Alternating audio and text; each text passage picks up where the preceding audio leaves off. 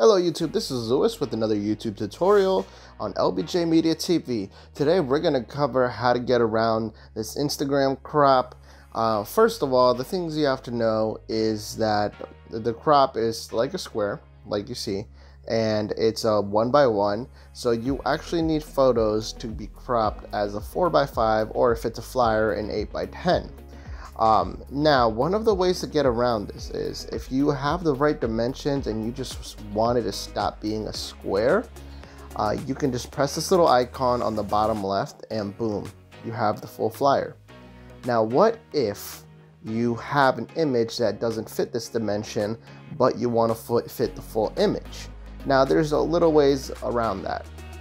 Let's use this image where, if you notice, once I do this, it still doesn't put the full image because let's say I want the extra sidewalk, I want the top, I want this full image, right? We're just using this as an example. What you're gonna have to do here is either open up Photoshop or download a mobile app that will be able to let you fit this perfectly. So today's app that we are using is called InShot. So InShot is an app for Android users. I'm not sure if it's available for iPhone, but if you do have an iPhone, you'll probably be able to find a similar app to this. Now we're inside InShot. This is how it would look once you load up the image.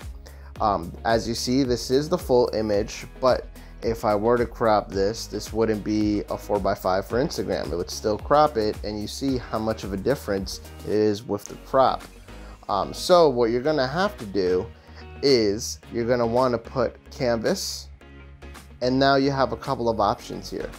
You have fit, you have full, you have left, you have right. So let's go and click full. Let's see what happens. All right, that turns it into a square. Now let's see what happens if you press fit. Awesome. So what happened here is it's still that square ratio where it's like a 1x1, but now the full image is fit in there and it adds a couple sidebars there. What if you want to change the ratio or the aspect? So let's say I wanted to fit a 4x5, and there you go. It's no longer a square, it's 4x5, and the image is there. Now the cool thing about this app is the fact that if I click background, it allows me to change the color to whatever I want. So let's say I want there, like this orangey yellow, and I want that as the post. I can do that, or you can also blur the image if you'd like. I usually just stick with a simple black or a simple white for Instagram. But now let's export this with, let's say, a simple white.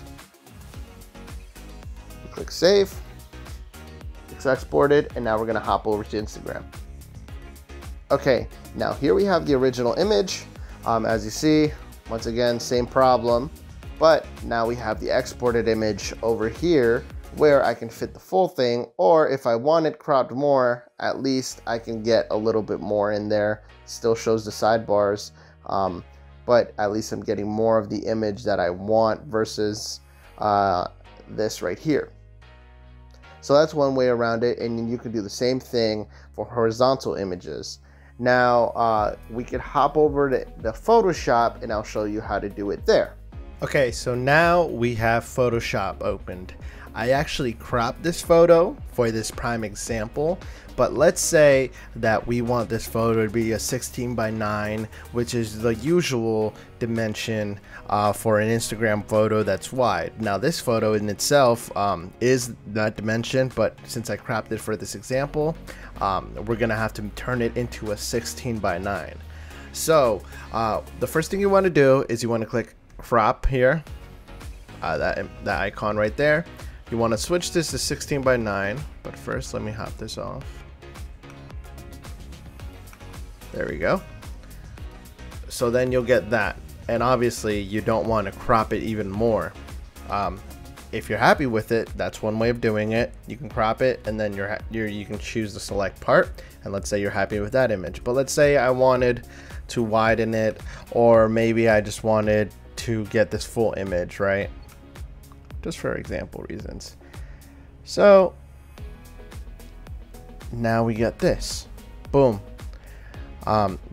This means that the sidebars are transparent, so you can add another layer right there below it, and we'll call this layer white. Switch this to white.